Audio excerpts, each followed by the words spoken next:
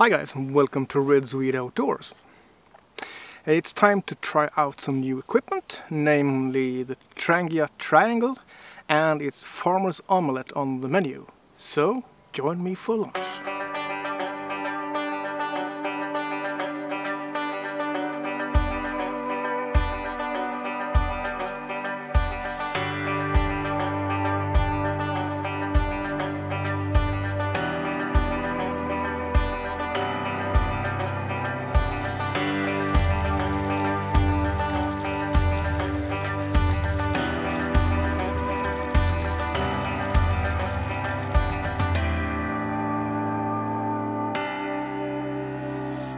Welcome to Red Swede and August. We are just gone into August. It's the 2nd today, and we had some overcast and rain the last days, but today most of the clouds just disappeared and we have an enormously beautiful summer day.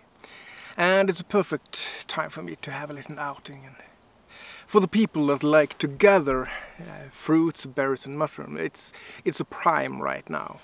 You can still find blueberries and raspberries even if they have passed the prime, and the blackberries are just waiting to get ripe. But there's fruits in the trees and there are mushrooms. Of course not all can be eaten, but if you know where to look and no one else does, you can find your fill there. And as I hinted in an earlier video, I had some pieces of equipment that was waiting for a field test. I've been doing the Trangia Mini for some time, and today it's time for actually another product from Trangia. And it's the Trangia Triangle, and that's a mouthful if anything. And this is extremely lightweight and compact on its own, but it's not a complete kit in its own. So let's take it out with a bag, and it's just 4 parts, and this, you might say, it's basically a pot stand that can house Trangia burners, and it's compatible with all the burners that Trangia do, both gas, spirits and the gel burner. From the comments I got before about the Trangia Mini, the Trangia Triangle does protect a bit better from the wind, but I still got the windshield with me. Perhaps it will be needed. And it's a bit fiddly to assemble the first time until you get the hang of it. But when you get a hang of it, it's pretty easy. You can see there's a little edge there and a slot, and you bend it over, and you continue with the next part, and to the last part you bend over like this. So now the windscreen is assembled, and now the fiddle part. You have to squeeze a bit to get the pot stand in.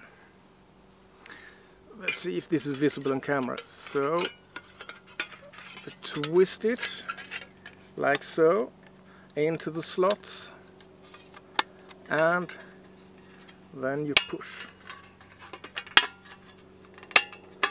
And now it's assembled and done. And here you can put the burner of your choice.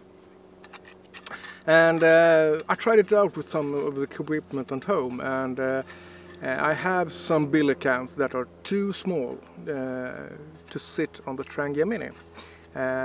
But this one can handle it pretty nice.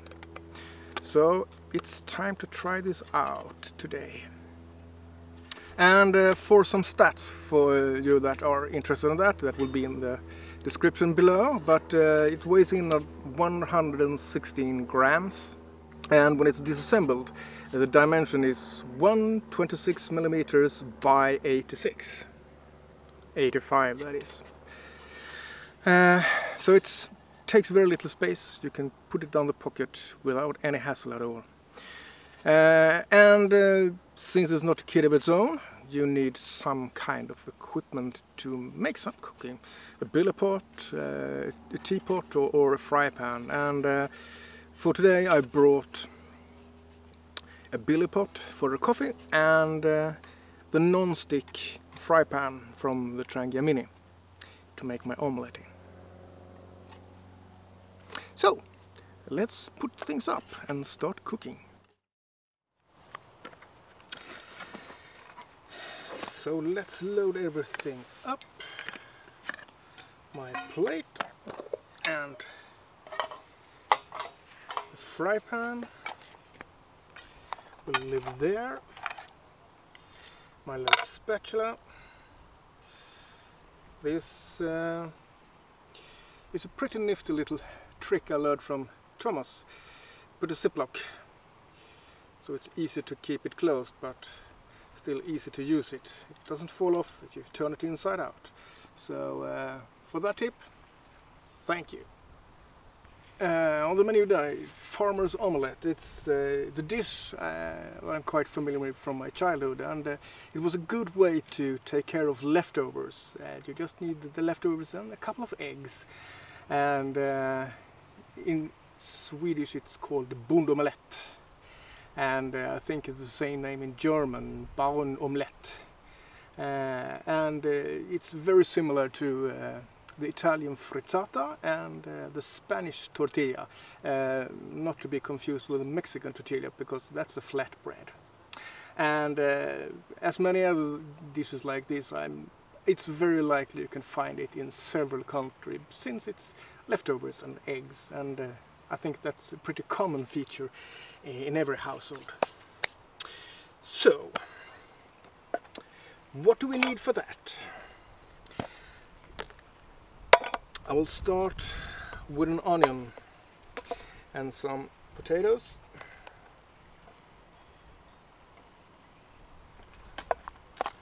And for the protein part, in my belly, I have some cured pork belly.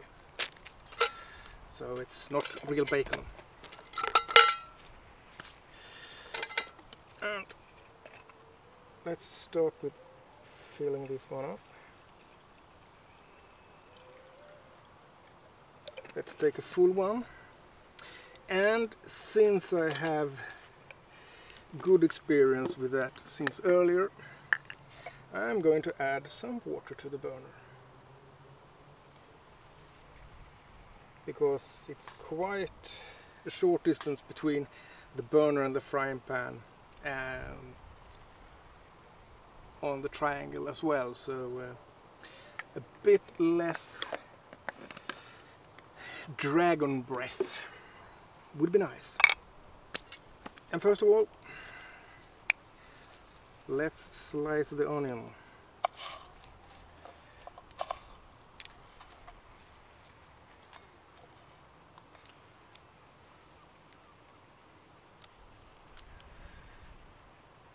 Today I chose a red one. It's equally well with yellow onion or some kind of other onion if you have. Basically take what suits you nice. And I want medium pieces when I chop now. Not real coarse and not real fine, but somewhere in between.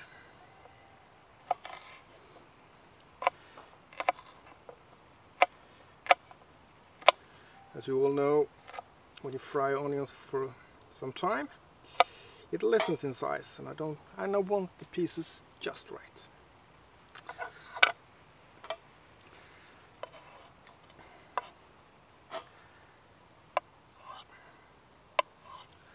And potatoes, that's yesterday's potatoes. They are boiled, so they are ready to eat, and in cubes, somewhere between 1/2 and 1 centimeter. And if you choose to do this at home, you can just as easily do it in the oven, especially if you do a big batch. But now I'm just doing a small one for one person, so I think the fry pan should be perfect.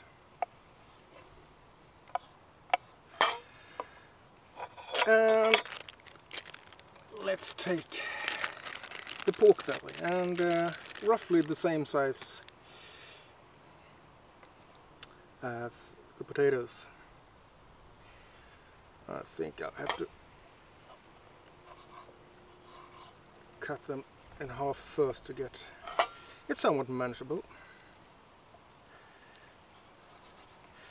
And this one is sliced from the beginning. If you get a whole one, that's equal well.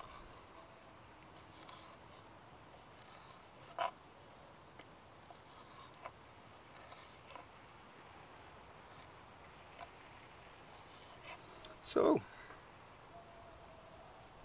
the food prep is mostly done. So let's get the fire going.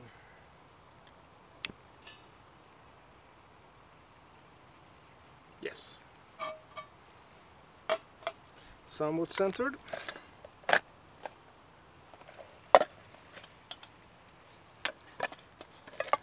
And let's add the butter.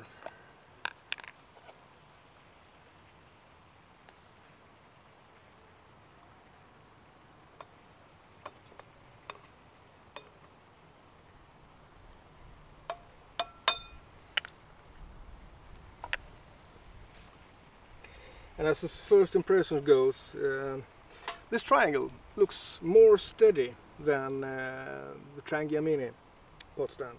And it seems to be more forgiving for an uneven surface. And right now the winds are pretty low, so I'll try without the windshield and see how it goes. But if the wind picks up, I guess the windshield goes on as usual. When the butter starts to go silent, time to add the food.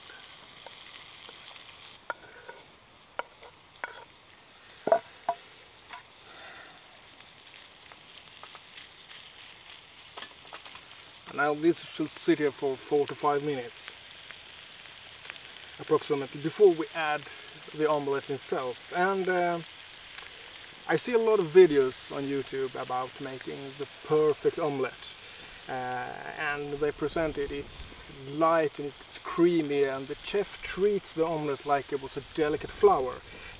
This is something completely different. This is for the people who do manual labor and need something really filling and robust, and that makes it perfect in the outer kitchen, in my book at least.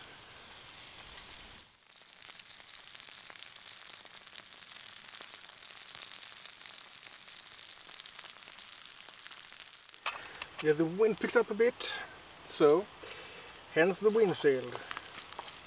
It's on and off, but I'll keep it for now. As you probably can see, most of the ingredients has become quite a bit smaller while I've been frying them. So now we'll actually have room for the omelette. And this is almost done. So it's time to prep the omelette, and I think this one could be perfect for that purpose.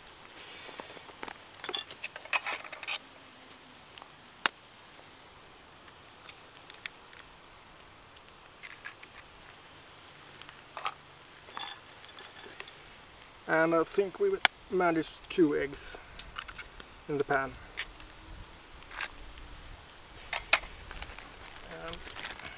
In the garbage, and I want salt and pepper,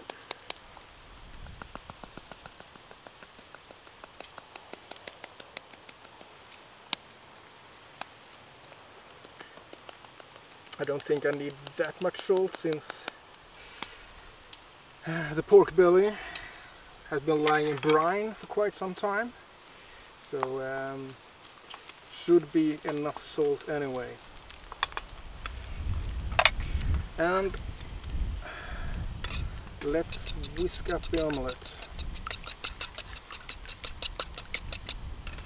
And to make it a bit more filling, I'm going to add some milk. And about this much should be perfect.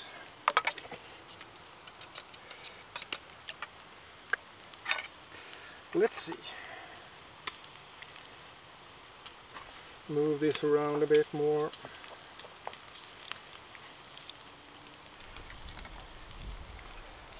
Let's add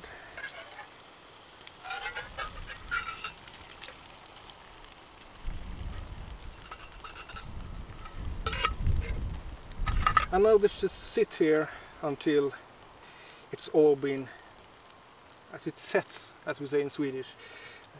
I'm not quite sure what that is in English, but until the eggs have become solid. And I think this heat is a bit too excessive, so let's add the simmering.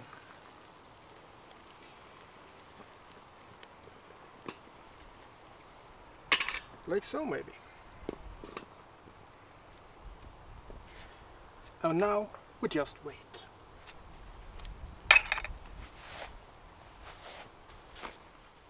And while the omelette is settling down, I'm going to prepare some veggies, because I like that.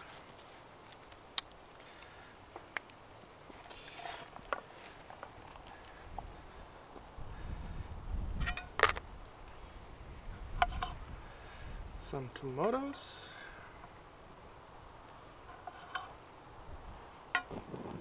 And a piece of red bell pepper.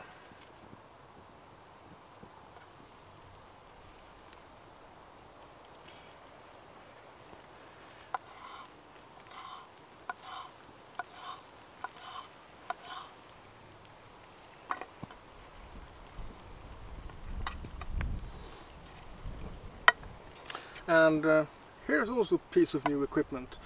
There's a Chinese brand. I think they are trying to get a piece of the market in Sweden, because they are starting to put out titanium products in the outdoor shops. And this titanium plate, I've seen on 26 grams, and it costs 20 euros. And that's a pretty nice price for a titanium plate. So I took the opportunity. Why not? And next thing on the menu to make the omelette look a bit more tasty, some parsley.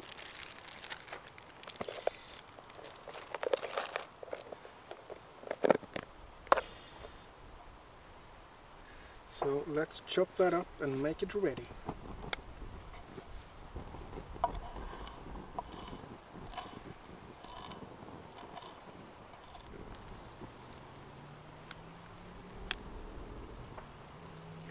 I would say that this is pretty much done. So let's see if I can get it on the plate in one piece. That would be kind of the dream.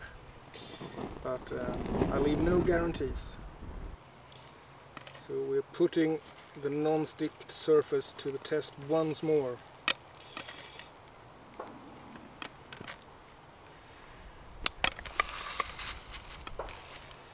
I can say it's not the easiest thing, but we just barely managed.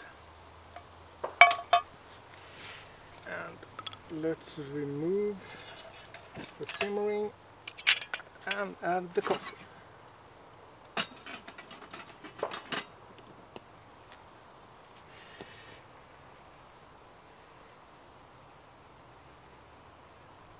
And some greenery. And there we have it. Yes, I guess it's time to eat. This is what it became. Farmer's omelette. And let's grab a bite with everything.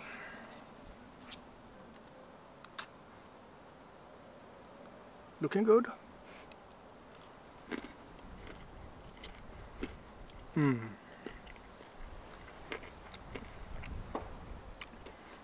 A little crisp in the pork belly.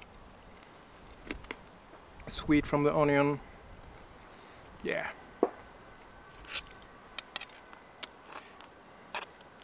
This is pretty much what I remember.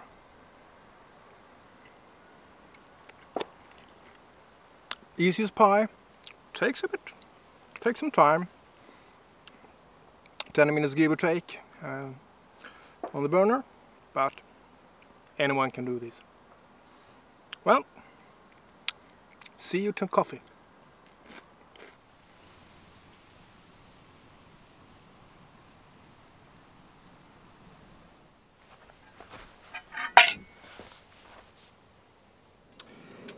Yes, it's coffee o'clock once again.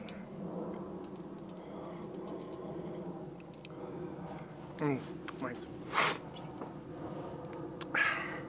Yes, that was the first field test of the Trangia Triangle. It performed pretty much as I expected, since I mean it's a pot stand.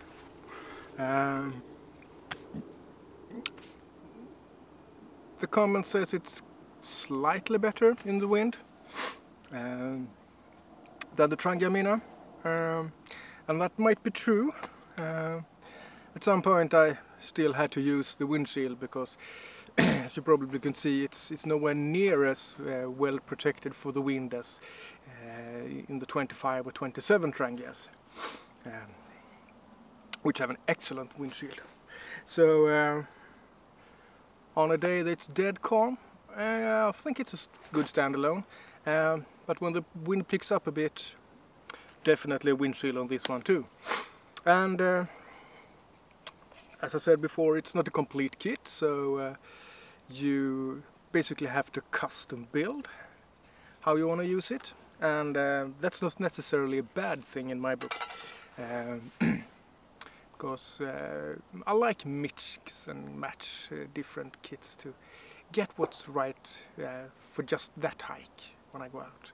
I pick the things I need, and most things will work on the Triangle, and not my Pathfinder cup. It's too little in diameter. So when I got some hints on how to make a better stand for the Mini, and I think that would work well on the Triangle too, so I can use pretty much what pots I want. And I know Trangia has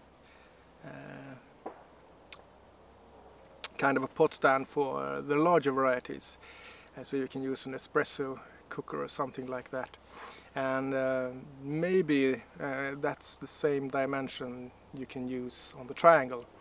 I have to check at home and see, because then that's an alternative too. But I think that will make the pot sit even closer to the flame, so it's harder with the flame control. And it was tough adjusting the simmering, because it just wouldn't fit in all angles, so pretty much closed or none at all. That's what you can get. In the Mini you can twist it around and get it to open how much or how little you want. So the Mini is better for the simmering. The Triangle is better for some smaller pots. So, but it's a kit I will fiddle around with and get to know better. And I think it could be quite good with a gas burner. As I said before, the Trangia gas burner, it fits well in that one, so that could probably be a good idea. And then you have all the flame control you want. Yes, and dinner, yeah, it was good. It's like I remember it from my childhood. Of course, a bit tweaking to cook it outdoors, as always, but well enough. And as I said, it's dead simple. If you can fry an egg, you can do this one. And since it's made for leftovers, you can put just about anything you want in it. The base recipe talks about boiled potatoes, onions and some meat, often pork. But you can use just about anything that you have left over, or what you think, I want this. Well, thank you for joining me today. It's nice to be out and about again. I still have some things I need to field test, and it's in the pipe. I see an opportunity for it a couple of weeks away, and we'll see if that performs like I wanted to. I have high hopes for that one too, but I will leave you with that cliffhanger for now. I think if you liked the video, you know the drill. The thumbs up helps the video, helps the channel, gets the video recommended to more people. Your comments are always appreciated, so keep on coming. If you have your own tweak at the omelette, if you have experience by the triangle, I know some of you have mentioned it before. I love to hear of your experiences. I learn a lot from you guys too. And if you're not already a subscriber, you can consider pressing that subscribe button, and the bell almost guarantees that you will get a notification when I'm out and doing shenanigans in the wood. Something new or something I've done before, but maybe in a little bit different way. But until the next time, take care. I'll see you then. Cheers.